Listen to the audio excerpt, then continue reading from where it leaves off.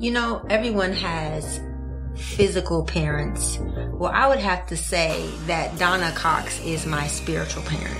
She is the reason why I have given my heart to Jesus Christ, and she's a very important part of my salvation story and my story as a woman, as a mother.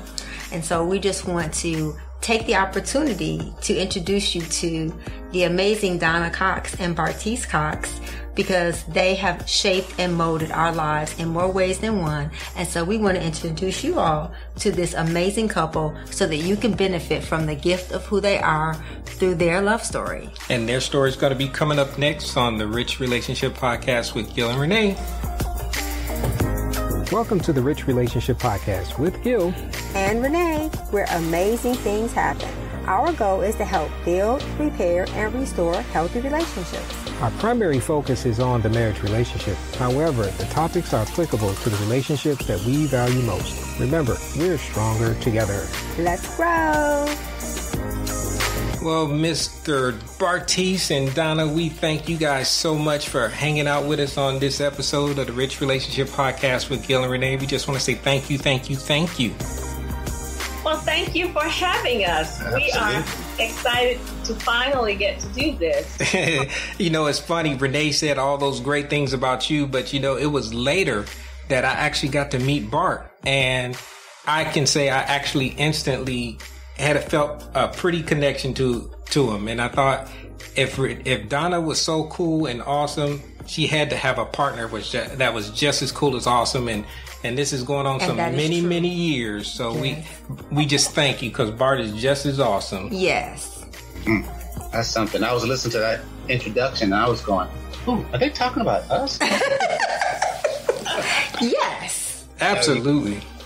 That goes both ways. You know, we, being overseas and everything, we just strengthen each other. And, it's a great opportunity. We were just blessed to meet people that we could share with and grow with. So, we really appreciate it. Man, and it has been so many years. It's funny because we met when we were originally stationed in Germany together. Yeah, and before we had kids. Yeah, I should say BA before Aaron. And you guys have multiple children, but that was a time that was great, and when you get overseas, you already feel kind of isolated. Your family and all the people that you care about. But when you get that connection with some people, that is just an awesome, awesome thing to have. That's right. Bartees, he was just saying, I guess about a week ago, how when you're overseas, you don't have anyone else. So you don't have your family. So if you really connect with the people that you meet there, the people that you're compatible with, right. And the people become family, your extended family. And a lot of those relationships continue even after we leave overseas. So if I honestly say that the people that I met overseas, especially the two of you, I'm closer than even some of my childhood friends people that I grew up with. So it is true. Right. And you guys are like the masters of long relationships. You guys have been together. And so please just share with them how you guys met and, how long you guys have been married and just the beauty of your longevity. You want me to go first? Yeah, you start. Okay. Well, we love to see who goes first. It's always like that. Well, I met Donna in high school. When I saw her, it was just an amazing thing. I saw her way before she knew I saw her. And I just kind of tracked her, just went, wow, who is that? At a different school. And I think, later on we met at a track meet. I really got enough nerve to come up and talk to her. And I think within the first conversation, the first couple of days, I told her, I said, I'm going to marry you. I just said it, just out of the blue, just like that. And here we are. She's in 11th grade, I think, and I was in the 12th. And, she just kind of looked at me like, yeah, whatever, But, we started dating and, we just hit it off. We were from really two different backgrounds. I lived on the opposite side of the track, so to speak. I was in a kind of, I guess people would say, the projects, more or less. It was a bad side of town. And I recall a mother didn't like her coming over there at all. She was like, she was quarantined from going over there. That's an appropriate word, right? So that's no joke. You know, it was a great relationship. I guess a track. You know, she brought some things into my life that I never would have been, you know, open to. You know, she was doing music. I knew she was a singer, and later on she went to college at Eastman, and I had to go to a lot of operas. So I actually learned some of them, and not to sing them, but just develop an appetite for some pretty nice operas. And I wouldn't dare try to say some of the words or to name them, because I always mess up the names. But I can surely tell you when someone can't sing. Yeah, Donna has that effect on all of us. She's taught us that everyone is not a beautiful instrument.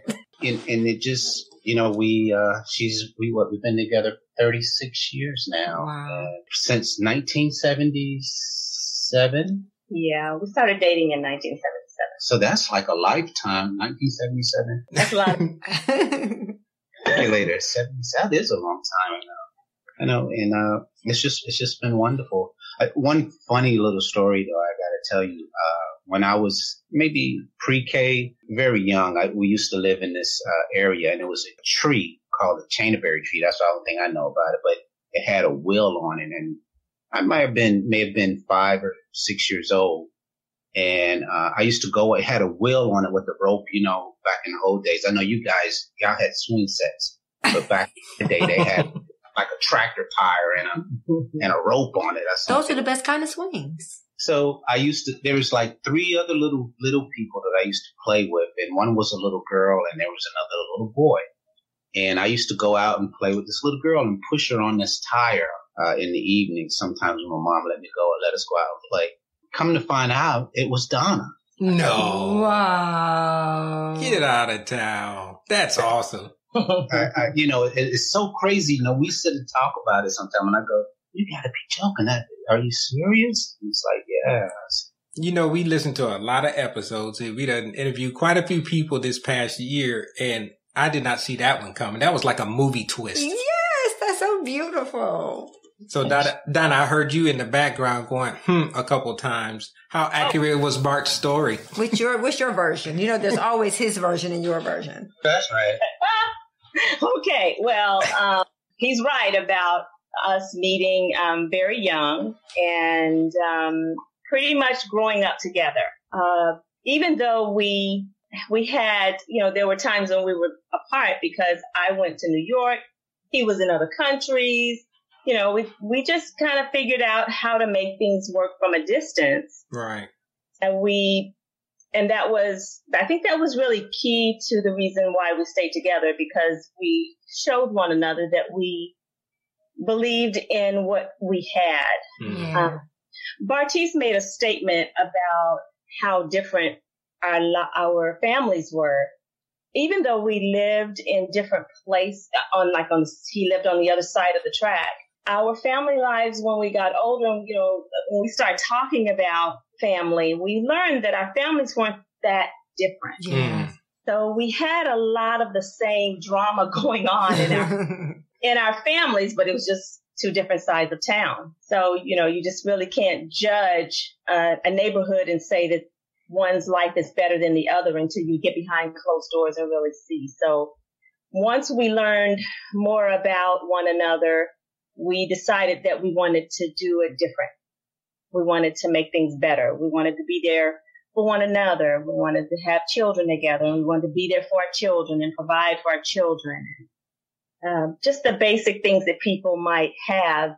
We didn't have that growing up all the time, you know. So things like that, you know, those are little things that he left out. And I think that one reason why our relationship is it stayed so strong is because we went overseas. We grew up in our marriage together as a new couple away from family. We had to depend on each other. It was not a situation where, okay, well, I'm going to my mother's house or I'm going to this place. No, we had to figure some things out on our own. And that really, it bonded us together in a special way. People would see us and say, y'all are a different kind of couple. And I think it's because I really thought it was because we never had time around the familiar. We had to become one another's familiar. We had to really get to know each other and really, be patient with each other. And love was not an infatuation anymore. Love was also a commitment. Yeah. And then we started having children and then, okay, that's a whole nother level, having the children. Right. Yes. Yeah, so we enjoyed that process. I think we enjoyed. Did we enjoy? Yes, I think. Donna, you just said something that kind of resonated with me, that you grew up together in your relationship.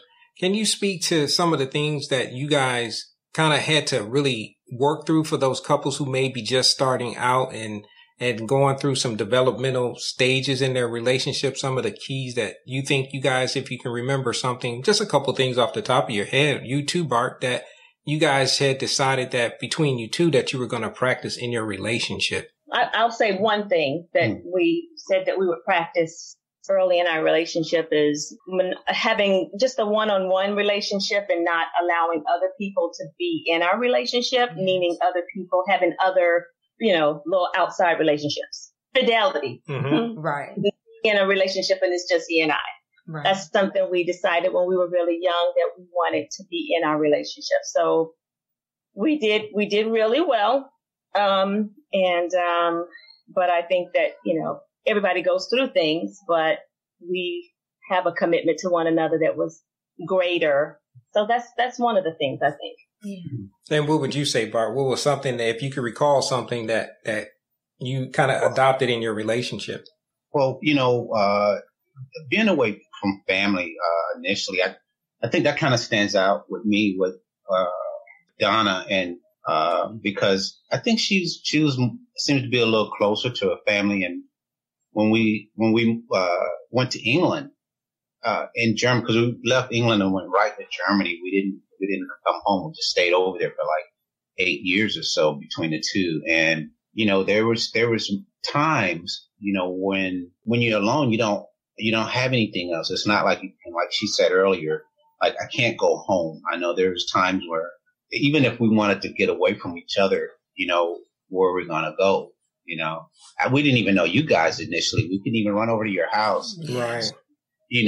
I can remember times we would, have disagreements or things wouldn't work out, it wasn't working out and we just get so upset, but we couldn't go. It's nothing we could do about it, so it forced us to say, hey, look, we can't do that. We can't do this anymore. We can't. It made us closer, actually. And I think that that's when that commitment thing really kind of kicked in. I mean, we had to make some decisions, and it's like, hey, it's like you my ride or die partner type thing.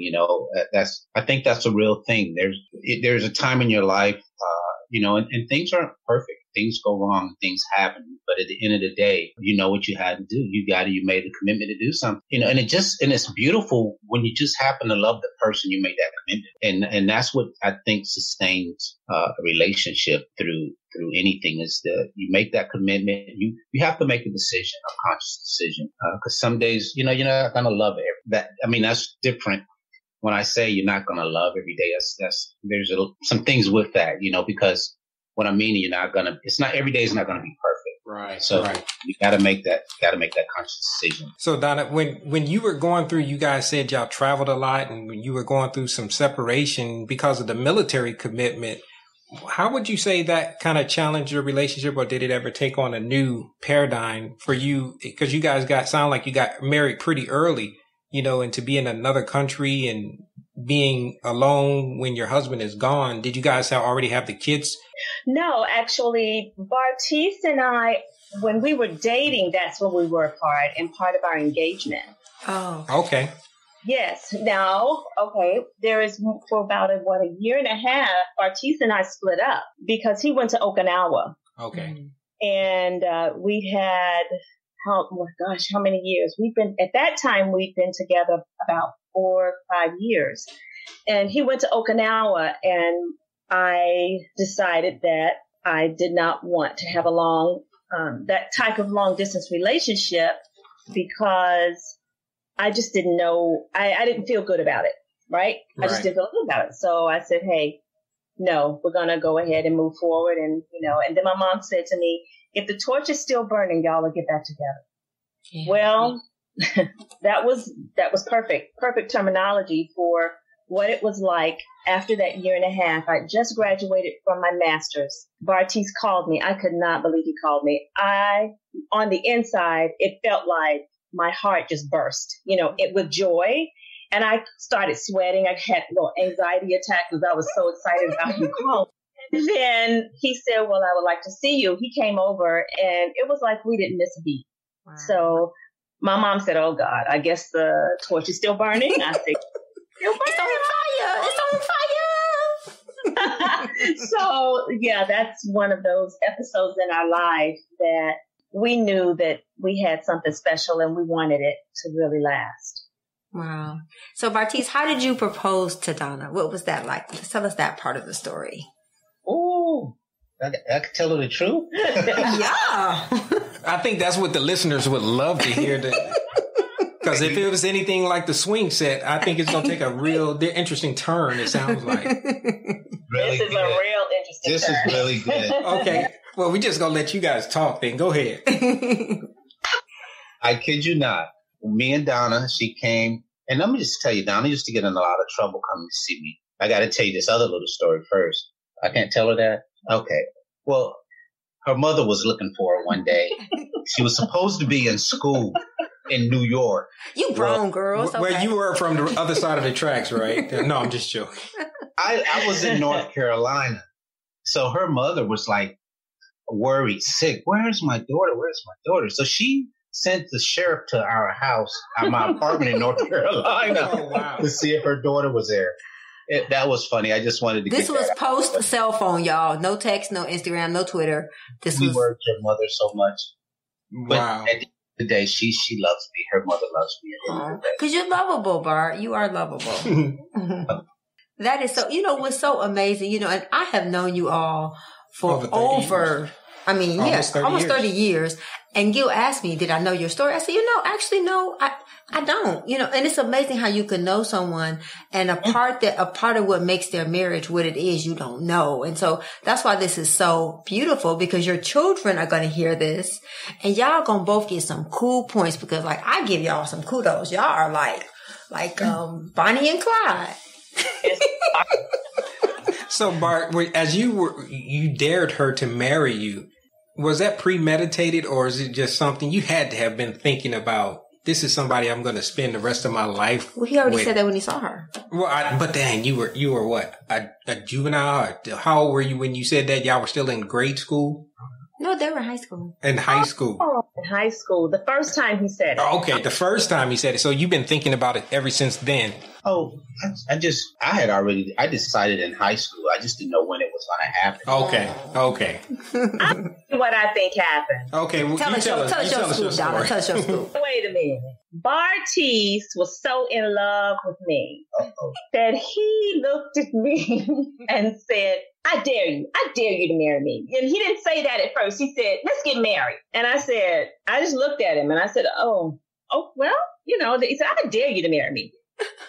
Oh, don't dare me. Because it was almost like a dare. Do you love me or do you not love me? That's the way I took it. Right. So I can show him that I love him this much to marry him. If you can remember back then, what were some of the things that was running through your mind? And I was thinking, well, what if he goes overseas and I'm here? What are we going to do? How will this work? And then I thought, well, if he goes overseas, I'll just go with him. Yeah. Because we really wanted to be married. We just thought that it was not, I don't know. I don't know why we jumped up and got married sometimes. I mean, I think we were just proving to one another how much we loved each other. Yeah.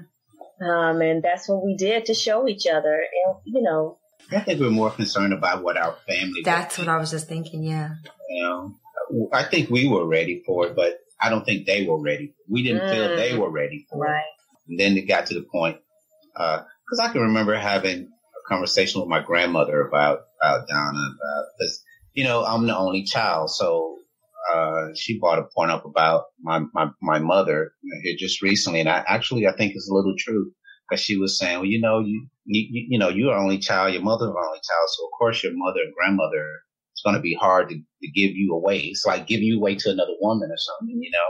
And I could see I've never had a disagreement with my grandmother. My grandmother really raised me until about Donna. And that was the first time I stood up to my grandmother and said, hey, you know, I like this girl. If you know, whatever you want to do about it, you know, however you feel, I'm sorry, but I really love this girl.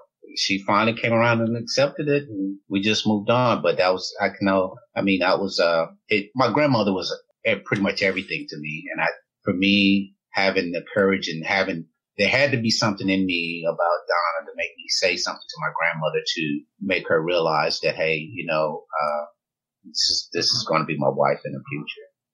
And, you know, I love that, Bart, because I think in so many, you know, we work with so many couples, and one of the biggest issues is women feeling prioritized. And by you making that decision, and me and Gil went through the same thing because he was really close to his mom. And I remember him telling his mom, you know, Mom, you are 1B. Renee is 1A. And so I think that the husband, for those men who are listening, it's your role as a husband to step up and make your wife feel like she's the priority. And the same in wives. It's our job to make sure our families know that they're the priority. So when you think about this generation, you know, what would be some of the things you think are obstacles to this generation prioritizing their spouses and knowing how to prioritize their spouses? What would be something you think would be an obstacle to them doing that? For this generation? Yes. That's a very, that's not a difficult question, but I have a lot of concern for this generation, just basing it on the children that I currently have now. None of them are married. They're in their 30s, from high 20s to mid 30s. And their attitude is, the institution of marriage is really not that important. Mm-hmm. And that's my perception, you know, and that's with my kids. I don't want to generalize that. Sure. So Donna, what would you say to that? Because you're around youngsters, people of that millennial generation. Would you agree with that, or could talk to some more of that about some of the state of how marriage is seen by younger people, if you do have those kind of conversations with some of your students? The young adults that I've worked with, they are so goal oriented. There's a certain period for a singer, for example, to be very, very specific. For a singer, between the ages of 22 to 28, if you have not had certain opportunities, saying in certain opera houses or oratorios or whatever the genre path you decide, then if you haven't done certain things, then you probably won't have the career that you desire. So I think that one thing that might get in the way of a person prioritizing another person would be their career goals.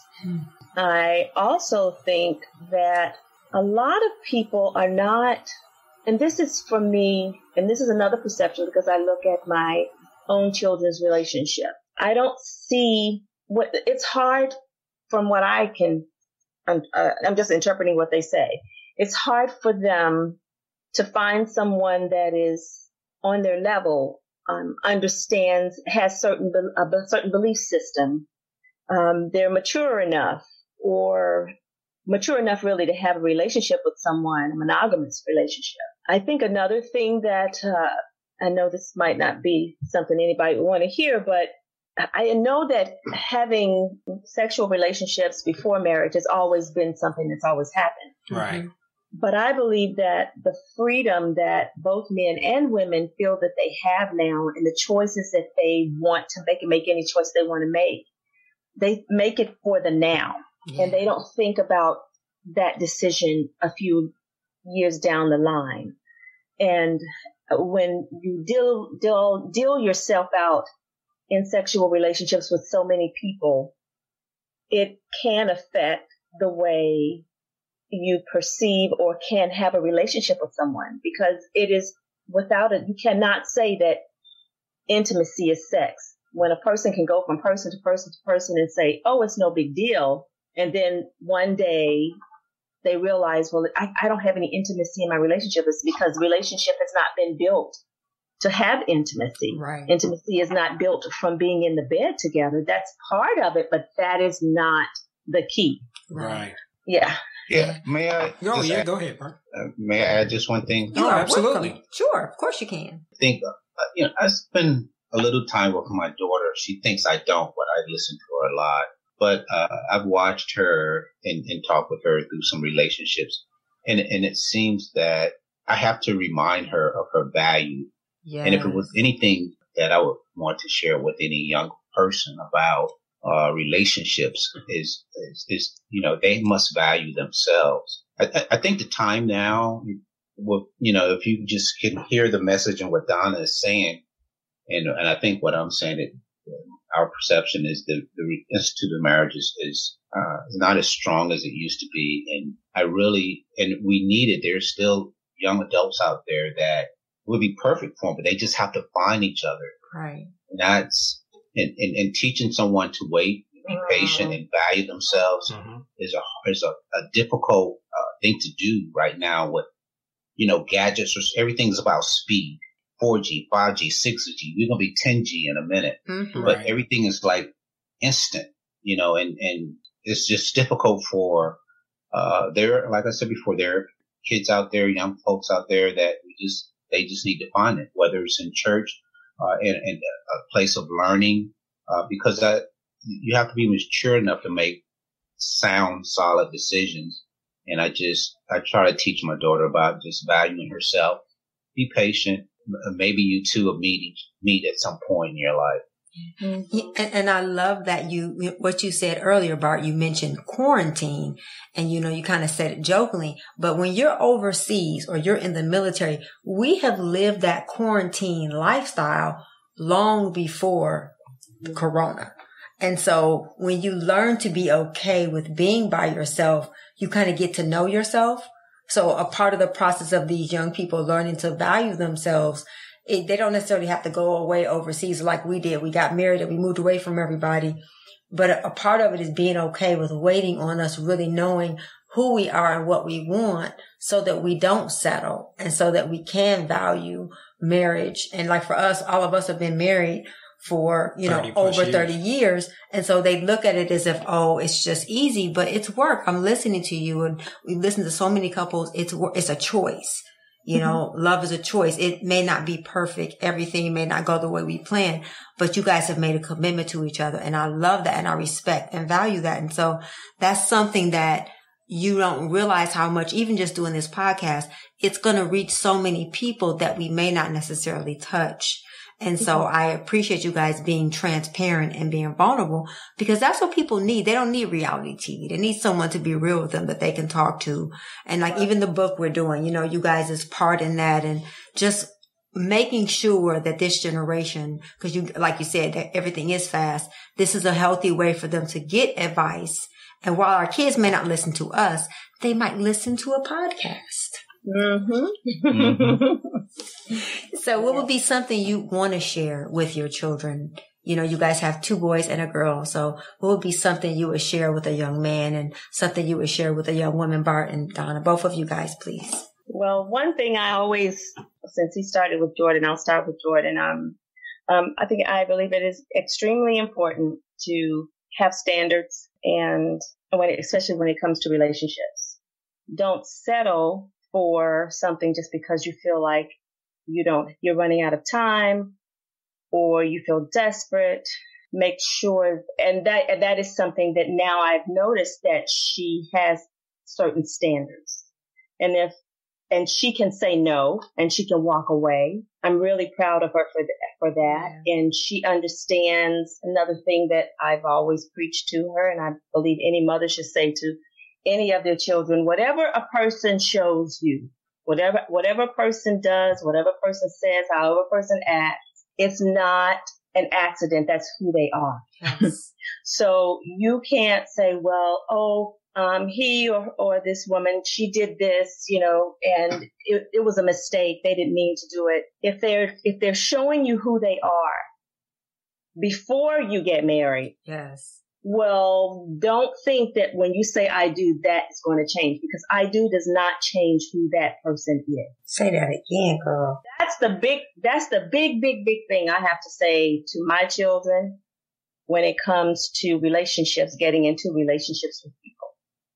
And if there's something about a person that you know that's hard to deal with, and you marry that person, you've married that too. Yes. So that's my big thing. So what would you follow up to that, Bart, when you talk to your sons about relationships and going into it? What are some of the things that you would share with them, kind of relating to similar to what Donna would say about as they go into the relationship, what should they be looking for or expecting from your own experience? If you could give yourself that same advice, what would you want them to know? That's a good question. I try to teach my kids, all of them actually, some of them is a little more difficult than others, about humility and being resourceful in a relationship. I think sometimes, those are the things that I see that are going to be required in a relationship at some point. I mean, a lot of times you meet when you're young, no one has anything, love can't pay the bills type of thing. You have to build a relationship, and it takes a lot of tools to build a relationship. While you're building that, humility and being humble, I should say, about where you are at this point in time, and then being resourceful in building that relationship.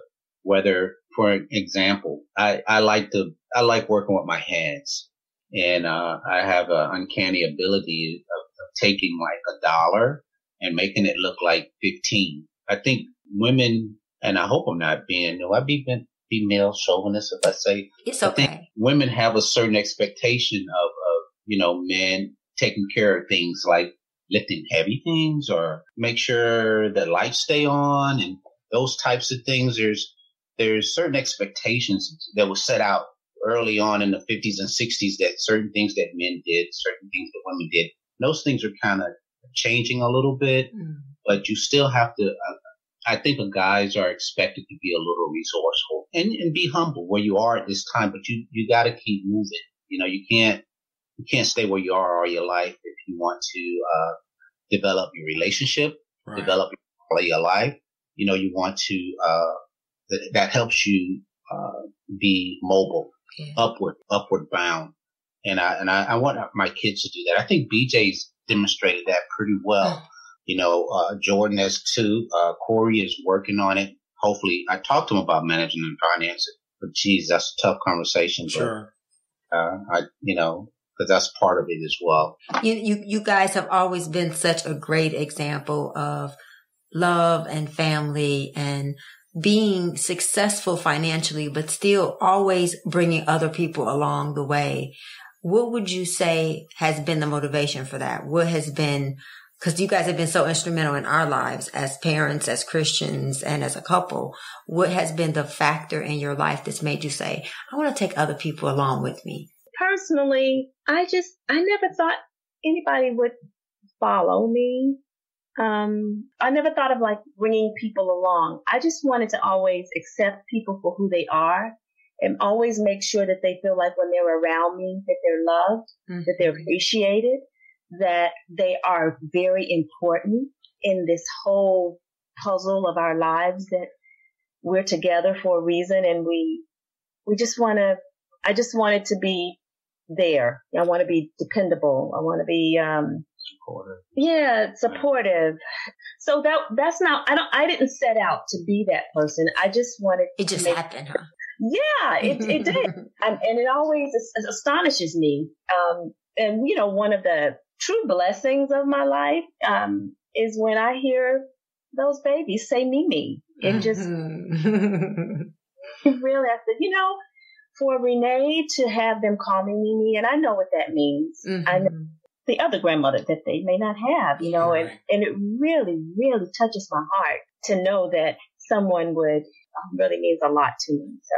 Well, we know you love children, and you've been in our lives and been so instrumental in parenting, and that's the thing. I think so many times couples don't realize You need people in your life that can be a part of your decision board and that you look up to and that you listen to. Not just that they're talking, but that you listen to them, because it does. We all need each other. That's how we grow, and that's how our lives are changed. And we need that. We need that.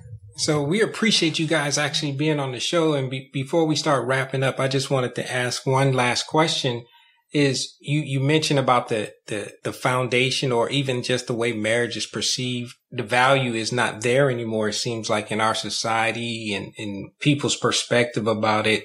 And I want you guys to both kind of answer this question. If just out there talking to someone who was engaged and getting ready to take that journey, what would be that one piece of advice that you would advise them as they go into this new thing called marriage about what to expect? Well, I think compromising is I think, a big word. And compromising doesn't mean giving up yourself. You know, it means being understanding, being an empathetic listener, and communicate through problems, making sure you understand what your partner is saying to you.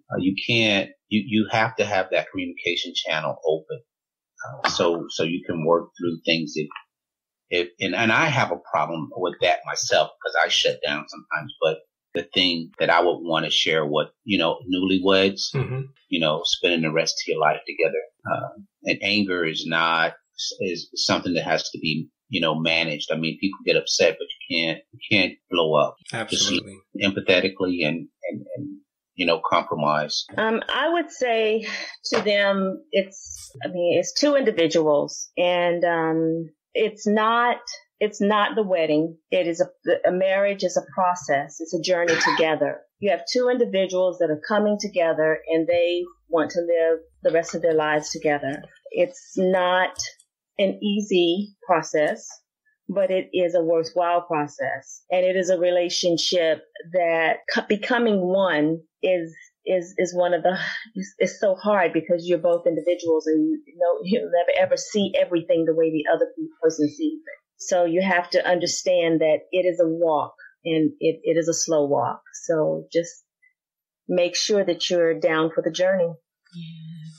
Well, Donna, I want you to shift gears to Dr. Cox. I know you have an upcoming event. So could you please tell them all about, because Donna is a professional. She sings opera and a myriad of genres of music. So you have an event coming up. Please share with them how they can hear it and how they can connect with you. And you do voice and just all the things you're doing to help people to improve their instrument. Okay. Well, the upcoming event is tomorrow evening. It's Juneteenth, and a Juneteenth performance. And note, I have never performed on a Juneteenth performance ever. Wow. So I am so excited. My son, his job has, my oldest boy, he decided he wanted to do a music series. Wow.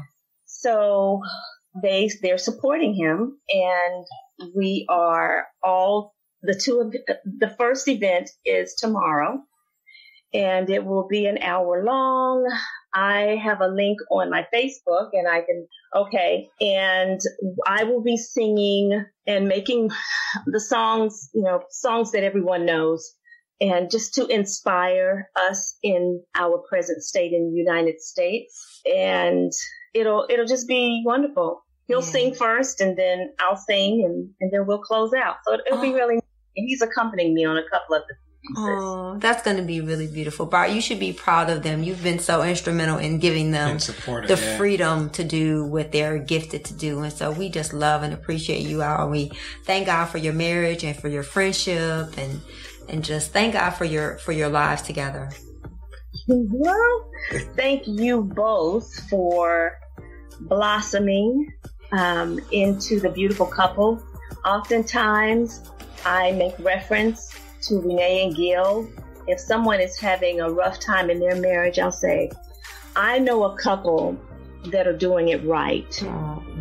And I'm so proud of them and how their maturation period as a couple has really been phenomenal. So I'm very proud of who the two of you have become. I really am. We love you. We wouldn't be able to do it without you guys. Well, Mr. Bart and Miss Donna, we really, really appreciate you guys investing your time and sharing your lives with the Rich Relationship Podcast community. Thank you again for being on the show with us, and we really, really appreciate you. Thank you. I really appreciate having the opportunity to share and some time with you guys. Thanks again. Thank you. And remember, we are stronger together. Let's grow. Thank you for listening. Thank you for your investment in time. Remember to subscribe to the show and hit the notification icon to be notified when new episodes are posted on the podcast platform that you're listening from. Or you can always find us on our website at richrelationshipsus.com or our YouTube channel, Rich Relationships with Gil and Renee. If you found this podcast helpful or you think it could help someone that you know and care about, please pass it along and share it with them.